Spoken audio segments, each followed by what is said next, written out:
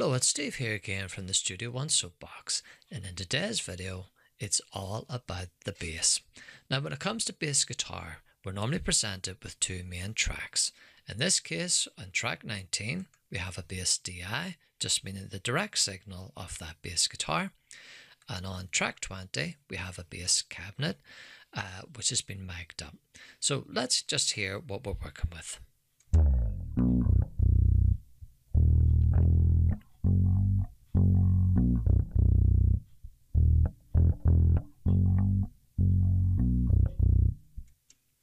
Okay, so you get the idea. So what would be number one on the list when it comes to working with these two tracks? Well, if you decide to use both, the first thing you're going to have to tackle is phase and delay compensation. Now, if we think about it, why would there be an issue here? Well, the bass DI is normally plugged straight into a preamp or straight into a console. There's nothing getting in the road of that signal. It's usually very clean, and there's nothing at all to get in the road of its round trip. When it comes to the bass cabinet, if you think about it, we have a bass amplifier going to a bass cabinet, the bass cabinet going to a microphone on the front of it or several mics. We also have to tackle the room it's placed in, reflections to and fro in that room. Then we have our preamp, maybe EQ, maybe compression. So as you can tell, on a mic'd up bass cabinet, there's a lot of things getting in the road of the round trip of that signal. And so there will always be phase and delay issues between these two tracks. So let's go into our editor and have a look at these two. And if I can zoom in on the start of it here, just drag that over, bring it down. And if we go up here to our time base and choose samples, and if you look here, you can see that the bass DI on the top here is definitely starting before our bass cabinet. So in this case, we have a sample difference, as you can see, in the tiny number in the small brackets of about 100, well, we'll just say 195, between maybe 192, 198. So we'll say 195. This is just a good rough guess. It's not deadly accurate, but a rough guess of 195 samples of difference between these two tracks when it comes to delay compensation. So how can we sort that out? Well, if we use the number 195, we come down to our sample rate for our project, in this case 44.1, and we divide our 195 by 44.1, and we have roughly about 4.42 milliseconds there or thereabouts. So if we come up to our bass DI, which we now need to delay so that it doesn't sound earlier than the bass cabinet below, hit our inspector, come down to where it says delay, type in our 4.42, and that's our delay compensation taken care of. When it comes to phase, as you can see here, when the DI is going down, the bass cabinet's going down. When it's going up, the bass cabinet's going up. And there doesn't seem to be too much of a phase issue here.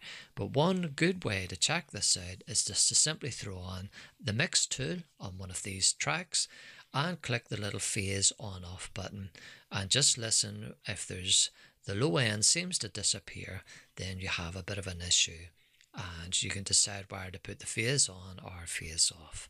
That's the easiest way to do it manually. So we've now sorted out our phase and our delay compensation. Let's just listen to this without the delay compensation. Here we go.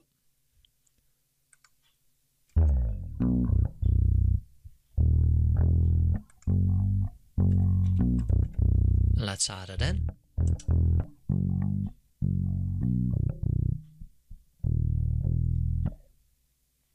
You can hear how that tightens things up. Let's try that again.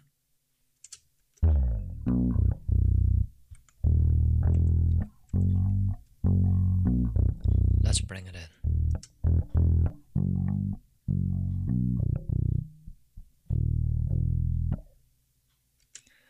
So you can hear how that's tightened things up, and our low end is definitely working a bit better.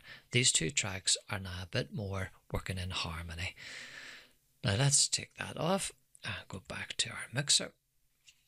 So that is our number one port of call, is to check our phase and our delay compensation. Here I've shown you how to do it manually. It works very well. But there are programs that do offer quick ways of doing this, one of which is SoundRadix Auto Align, which a lot of pros are using nowadays. But it is quite costly, and I have demonstrated here that just using samples and using the mix tool, that you can sort out your phase and your delay manually without any due cost with these little tools that come with Studio One. So that's that taken care of. Next up, what we really don't want is these two tracks frequencies overlapping each other, because that can cause masking, it can have artifacts, and no matter how much we sort out our phase and our delay between these two tracks, the relationship between them, there will always be a rub. There will always be slight phase issues no matter what way you do it. It's just the nature of the beast, and there's nothing can be done about it. So we can help that by getting the frequencies of one track out of the road of the frequencies of the other. Now the best way to decide on this is usually to take the bass DI and put a little high pass, low pass on these two tracks. So let's go for our EQ2, just for handness. And on our bass DI, I'm going to low pass it. And you're heading towards 200 to 250, there or thereabouts. In this case, 226, somewhere in between. So we've low passed our DI, and why would we take all the lower frequencies? The reason being is the bass DI is easier to work with on the low end. There should be zero distortion, it's clean, and there's very little getting in the road of the round trip of that signal. And at the end of the day, those lows, we want them to be solid, thick, and all the lovely things we like about a good low end bass. So then to get the bass cabinet out of the road of the DI, bring that over. In this case, do that one, and we'll high pass that, roll that up to the 225 or thereabouts. And now these two are getting out of each other's road. So the DI is going to take the low ground, and the bass cabinet is going to take the high ground. Now let's hear what they both sound like now.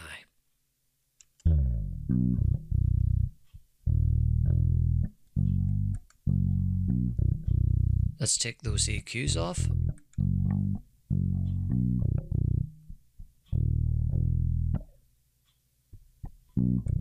Bring them back in.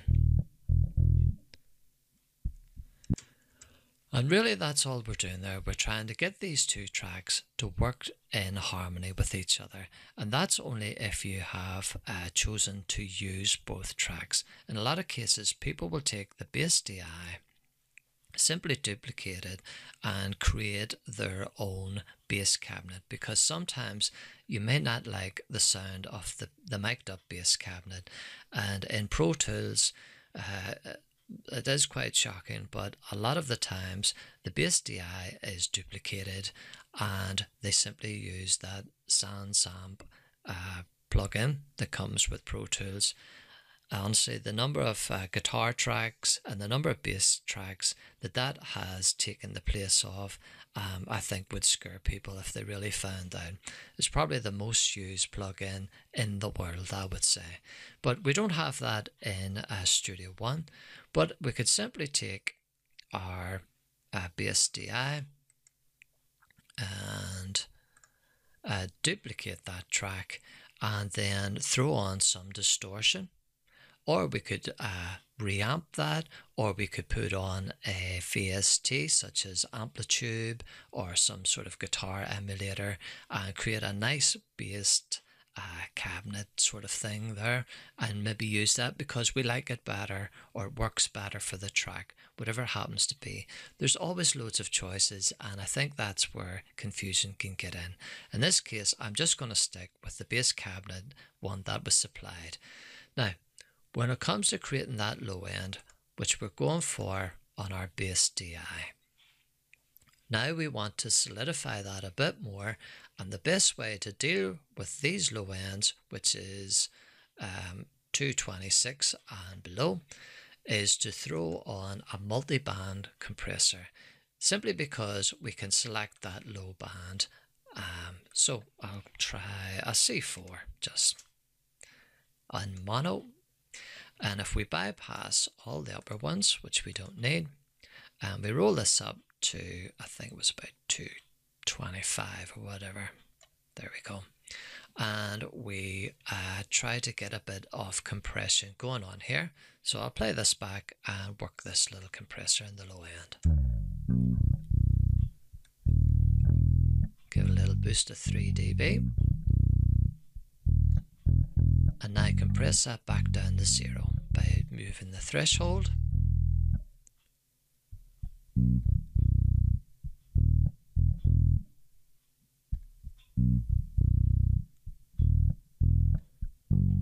So there you go, we've got about 3 dB of compression going on there. So we've raised it up about 3 dB and we're crushing it back down to 0.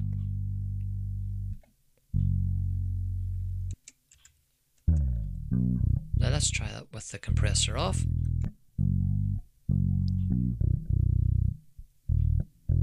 Add the compressor on. Just tightens things up.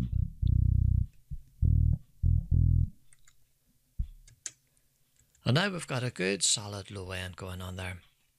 Now obviously we can get into EQ and things, but I don't want to tell you or direct you to, oh, put this EQ on, make this EQ move, because as I've said before, different mixes require different things. There's no set way of doing anything, and even when we're using presets for these things, you have no idea what that preset was set on, probably in a really good studio with lovely preamps and all sorts, maybe a console going, and we're sitting at home in our kitchens, in our basements, in our bedrooms, and we're throwing on that preset, maybe designed by some celebrity mixer, and we're thinking, well, that's that sorted, but it doesn't suit your mix because maybe you've recorded that guitar, that bass guitar in your bedroom, in your basement. Totally different thing, and you don't have all those tens of thousands, hundreds of thousands of dollars of equipment sitting around either. So, you just have to be careful and just think it through, what works for your mix rather than what has worked for someone else's. But what I would say is there's maybe 2 main frequencies that people would always head to. One is 350 to 400 hertz, where you would maybe boost your bass guitar. The reason for this is because 300, 350, 400 in your drums is always a bit of a muddy area, which we normally cut a pocket out of, which means that there's a little pocket missing there, and that gives us an opportunity to fill that pocket with our bass guitar, and that's why that would be done. It's more to do with the relationship working with the drum kit, which a lot of people hate the 300 to 400, 450, somewhere in that region. There's always a bad frequencies which are normally cut, and so this gives you the opportunity, as I say, to fill it with a bass. So you would maybe boost 300, 350, 400 your bass guitar, and we also head up from 800 hertz to maybe 1 kilohertz, where we're wanting like the finger noise of the bass, or we're wanting it to poke its head through a little in a mix. And so there would be maybe 2 main frequencies you could maybe focus on. So that's roughly 350, 400 the low end, give it a little boost, and 800 in the higher, 800 to a 1 kilohertz, somewhere about there. Give that a little boost. If you're looking a bit more of that finger action, of that sort of sound of the bass helping to poke through a little. That would be two main frequencies. The rest, it depends on your mix. So there's no point me saying do this, do that, or do the other. But that's two frequencies that maybe you could start off focusing on and then seeing what else would work for your mix. And as you know, bass guitar and the kick drum and the drums themselves work very much in unison. That's what you're aiming for, is to get them to work in unison, because they're always rubbing against each other, especially the kick drum and the bass guitar. And as I've said in earlier videos, you have to decide who's going to rule that low end, because both can't do it. You can't have the bass and the kick drum taking that low end. One's got to take it. Once you've decided that for the mix and what suits your mix, that helps them with EQ decisions later on. So all we've done so far is checked our phase, our delay. We've decided to take our bass DI because it's a nice clean sound, and we're going to use that for our low end. So we have EQ'd and run a nice little low pass on, round about 200 to 250. Then we've solidified that by using a multiband, so we can just compress that same area without affecting the other frequencies. Again, 226, and we're just going for about 3 dB of compression there. Don't want to squash the life out of it and take the dynamics out. And to get this one out of the road, we've used the exact same EQ. I should stress, make sure you use the exact same EQ, whether it be plug-in or external, because you don't want to reintroduce any different phase issues which can happen by using a different EQ. So make sure you use the same EQ on both tracks. And as we said, we went up to our 220, 225, and we've rolled off the low end, so we can use this for our high end. So what we could do in our bass cabinet, we could stick on our 800 boost. So let's come out of that. Another nice EQ. Let's just use the stock EQ. Let's see. Presonus Pro EQ. And what we could do is go for about 800 hertz. Let's use this one. Say 800. And give it a little boost. And let's hear that.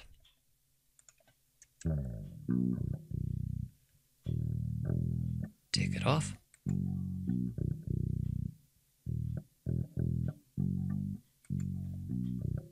That's maybe a bit much. Bring it down a little.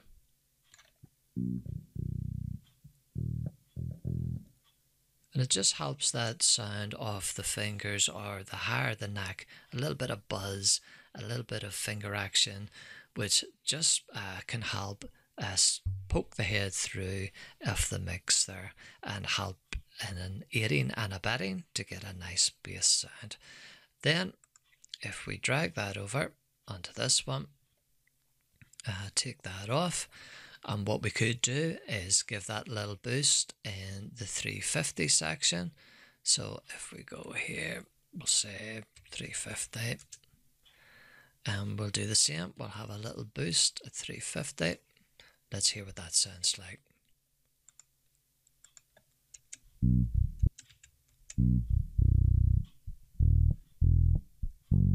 Take it off.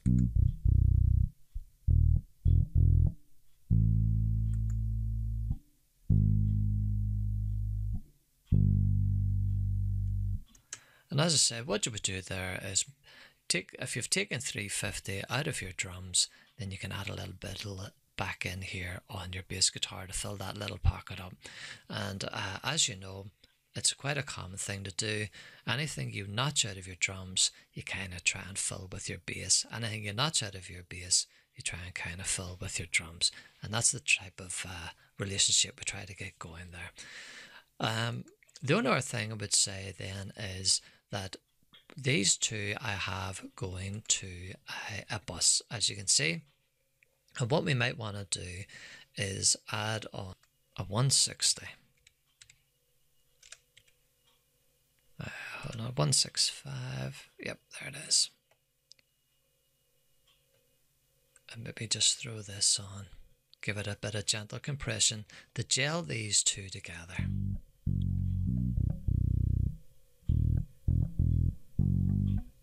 Take it off.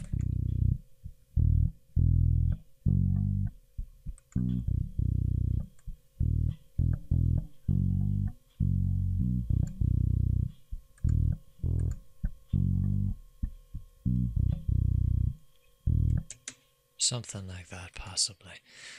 Just to give you an idea, throw a compressor on, help gel these two together. You can always use our base as well to give a little bit more boost. Throw our base on the DI. Let's hear what that sounds like.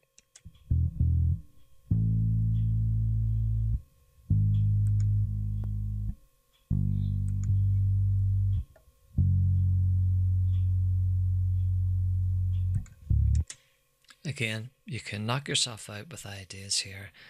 As I say, EQ, compression thereafter. But ideally, the main thing here is to get these two to work in harmony.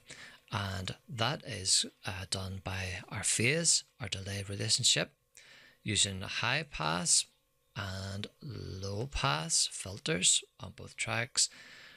Throwing on a C4 on our DI just to compress that low end and give it a bit more solidness. And we can then maybe boost 800 or 350 because we want the 800 to sound a bit more of the buzz, a bit more finger action if we're looking for that. And 350 because we've cut that out of our drums.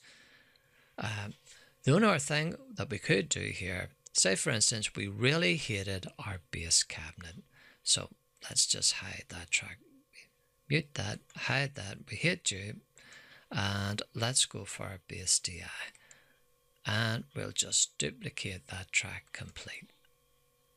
So here's our duplicated track. What I'll do is I'll actually take those off.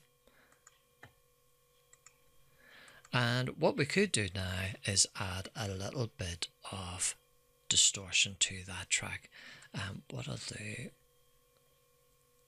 which I shouldn't have done there actually, is put on our high pass again, because we don't want it getting in the road of our DI, so around 225. And maybe we could either add on a VST, or we might want to add a little distortion. Let's see if I have any distortion plugins here. Let's go for Presonus. They have a nice wee distorter. There it is, red light distortion. Let's try that.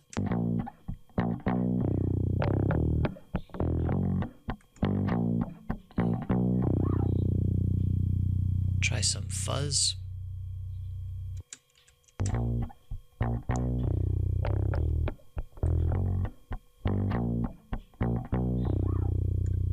That's quite nice.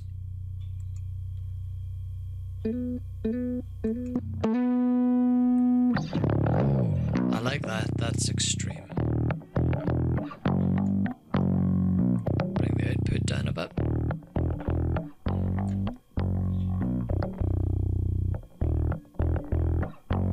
Take it out.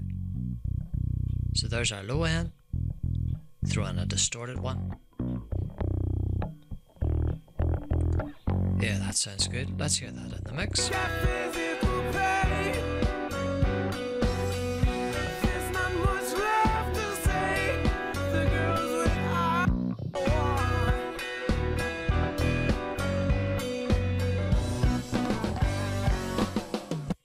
Sounds quite good.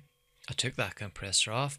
Like I say, just offering some ideas for how to deal with a bass DI and an amped bass cabinet. Also, what you could do is use the bass DI, use the bass cabinet, and then maybe throw on a crushed, distorted track as well, which would create from a duplicate of the DI, and blend that in underneath. Then add a little compressor on a bus then to tie all three tracks together, but very little compression, because bass is dynamic and we want it to be dynamic, and we don't want to squash the life out of it. The same with our overall mix. We really don't want to go mental with our compression and just take all the dynamics out, which we'll have to put back in through automation and riding faders and doing it the old school way. So I hope these few ideas have helped you to think about how you can get these two tracks to work in unison, and how to consider bass guitar. The one thing I would say just before I go is, if you consider bass guitar frequencies, the top E string is 41.2 Hz. So bass guitar really does delve right down into the low end. That's why on bass guitars it's quite common to throw on a high pass filter of around 50 Hz. Just to roll off that low end, and remember, a high pass, if you high pass at 50 Hz, you're not cutting everything immediately off there. You're gently rolling off and lowering the volume right down into lower frequencies. So do remember, 41.2 Hz is the lowest note on a bass guitar. The middle C is 65 Hz, and that's why we kind of head to the 60 to 80 range, then 80 to 120 range, then we're up to maybe 200 thereabouts, and as I say, 350, 400, we could give that a little boost if we've cut that out of our drums. Then we're up into maybe 800 to 1k range, just where we're looking a bit more buzz, a bit more finger sounds, just to help it cut through, or to give it that human element in the bass guitar. So I hope these little ideas help you to consider how to work with the bass. It's not a complete source material here. There's lots of stuff on the internet. Go looking around and seeing how other different people have utilized bass guitar in their mixes. As I say, everything is mix dependent, and you're just trying to create something that suits the mix you're working on. So thanks for joining me today. I hope you found this a little bit helpful and give a little bit of an insight, and happy mixing, and I'll catch you in the next video. Thank you.